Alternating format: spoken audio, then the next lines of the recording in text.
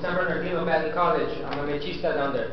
And like a previous person said, with the master plan, education is supposed to be free.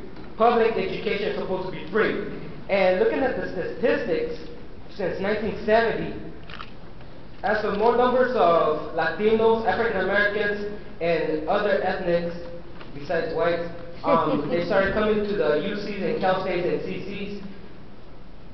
Right next to it, you can see the tuition fees hiking. Now, I wonder why is that?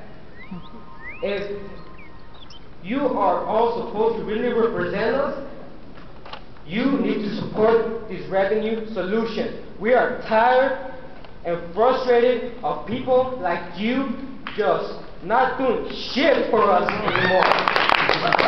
We are the public.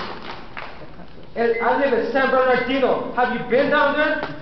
Because people like you that are corrupt and just messing everything up for us, our students cannot come to college.